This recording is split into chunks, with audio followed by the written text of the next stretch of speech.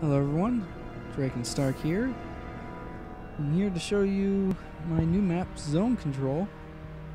Been working on it since the early beta when the editor was released. Took about a 6-month break though. And here I'm going to show off my new voting system. For now you can just ignore the loading screen. I've got most of the information in a help menu, which I've renamed. Go ahead and select some options here. The presets here are just predefined choices in the voting system for you, in case there's one similar to whatever you feel like playing.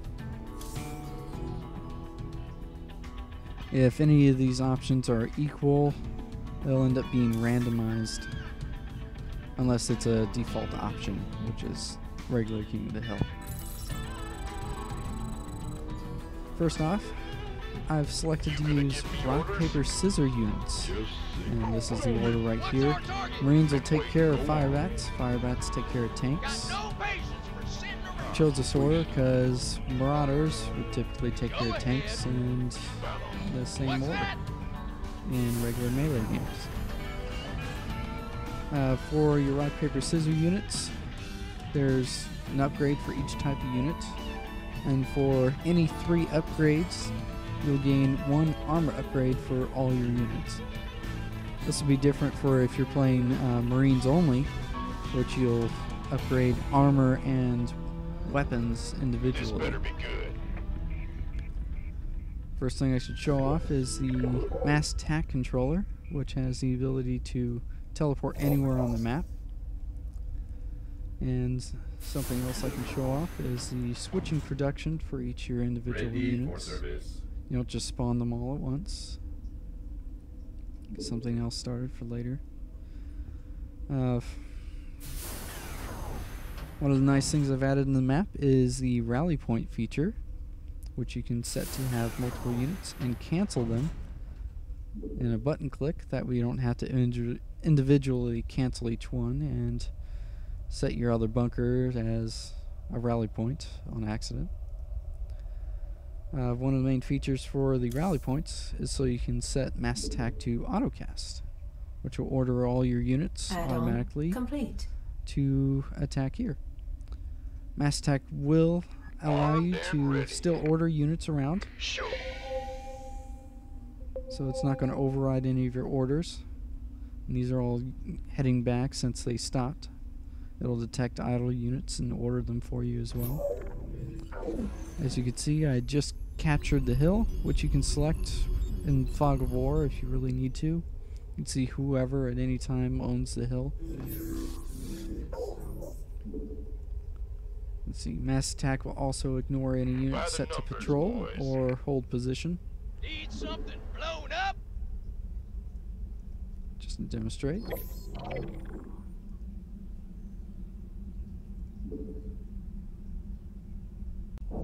Alright.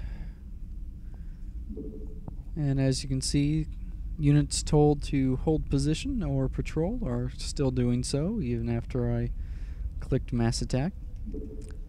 If you don't want to attack with your entire group, you can select a small bit of units. Just click mass attack button. Doesn't matter what they're doing, it'll work no matter what. I haven't voted for a supply limit, so Vespene is missing among the list of resources.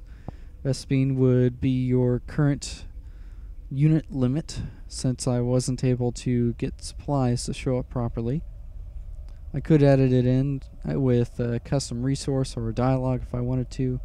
I just felt it was easier to keep the tooltips as is. See the Raven abilities. One I should show off is the Medigil Nebulizer, which is what I installed at the beginning.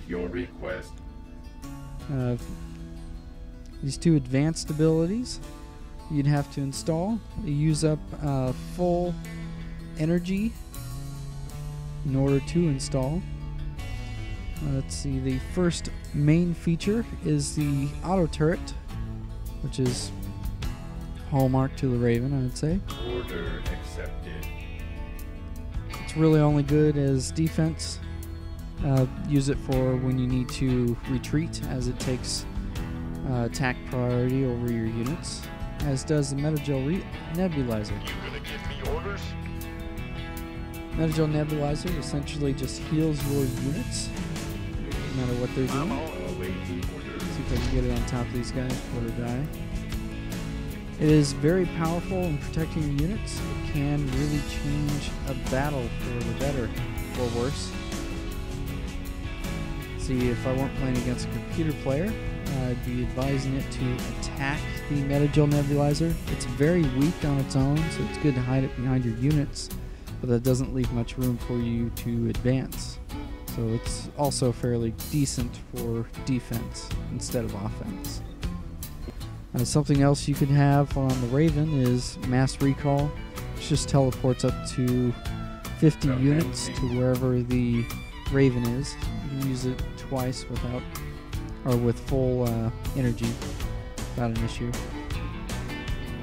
See, another feature of the bunker, I'm going to go ahead and clear all these mins so you can see it more clearly, is the boost production feature. It costs a few units, few potential units each time you use it. There's also a cooldown period. It exponentially produces more units, up to 15 I believe. It's a feature that's mainly used for, again, defense or offense if you're about to send a large wave to an enemy. If you're under attack and you're going to lose a bunker, I'd highly advise to use boost production on it, even if it's going to not win out anyway with the extra 15 units. The goal of the game, if you didn't know already, is to eliminate all enemy bunkers. You could have up to 8 players on this map. Each team would end up splitting all of their resources and units. If you currently have an AI opponent allied with you, you'd be able to research items for them separately from your own. If you want a much closer match, if you're going to be facing other 2-player teams. And it's as balanced as I think I can make it, as you could argue a 2-player team would be able to multitask much faster than a single player.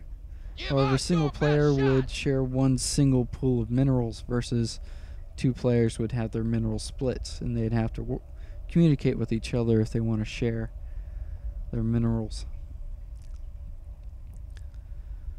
And I believe that's about all I have to say. Good luck out there. Hope to see you online.